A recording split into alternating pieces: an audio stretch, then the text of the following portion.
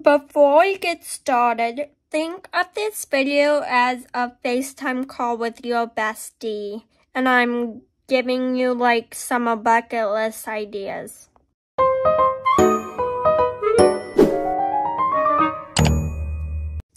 Hey besties, today I'm going to be reading to you guys my dream summer bucket list. First things first, I have make slime. This was a big trend back in like 2016, but now it's back, just making slime without a bowl for whatever reason. We'll do a camera photo shoot. I've seen these all over TikTok. I've been wanting to try one, but I never got the chance to do it. Swim.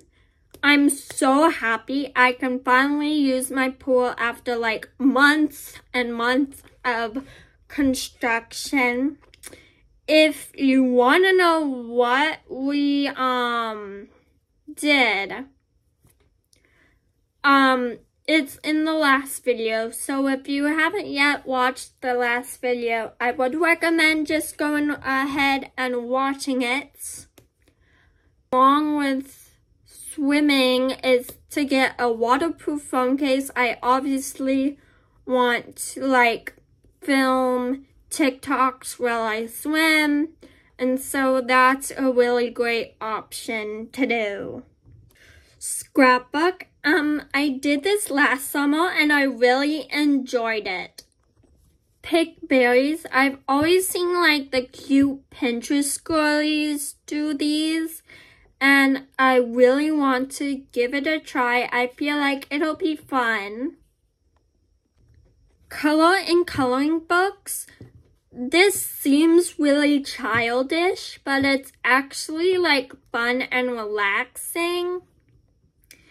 And you get to like be creative and choose colors and figure out where they go, and it's really fun. A party. You would know that I love parties if you've seen any of my 4th of July vlogs. Yeah. Try beachy makeup and hairstyles. This could be really fun because the summer's like known for the beach, and especially if you do like sea blue eyeshadow, it could look so good. Also, I love experimenting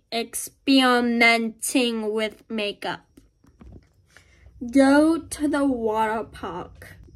Go to Disneyland. Again, kind of inexpensive. Go to Knott's Berry Farm. Again, another expensive one. Go to Gentle Barn or just generally any petting zoo in your area. Have a beach day. This can be really fun, especially if you find like a friend to go with you. Go to the farmer's market. It's really fun like looking around and seeing what you can find. Bake a cake. Outside camping. Siblings or friends. Watching a sunset, cause like why not if they're pretty? Create a playlist. This is more of like something you would do at the beginning of summer. Just like compile like a bunch of like vibey music into a playlist, and boom, you have yourself a summer playlist. The next thing on my bucket list is writing letters to celebrities. You know, since I'm a Swiftie, I'm gonna obviously be writing a letter to Taylor Swift. Paint. Draw with chalk. It also can be fun to like try the elaborate chalk. Make s'mores. S'mores are delicious. Make bracelets. So we bring the 2016 Visco Girl era back for summer 24 because, as we all know, it was iconic. She was iconic. Outdoor movie night. This can especially be fun if you like do it with some friends. Night swim. This can be really cool, especially if you have lights in your pool like I do. Watch a summer show, like The Summer I Turned Pretty, etc. Go thrifting. Again, I know, a super classic thing to do, but like, it's not my fault, it's iconic. Watch a stream of the concert. Like, in my case, I would be watching the Eras Tour.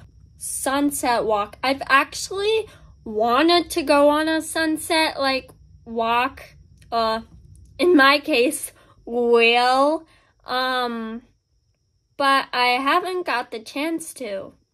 Do an art project. Hang out with friends. It's not even a question. Have a water balloon fight. Again, this can be really fun if you like do it with like your family and friends.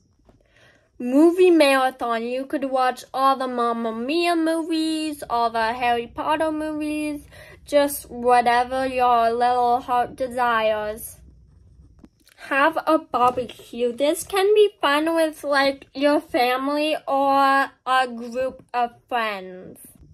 Front yard projector movie night. This obviously only works if you have like a front yard projector. Bye guys, I'm actually about to go head to dinner, so thanks so much for watching and stay tuned for part 2.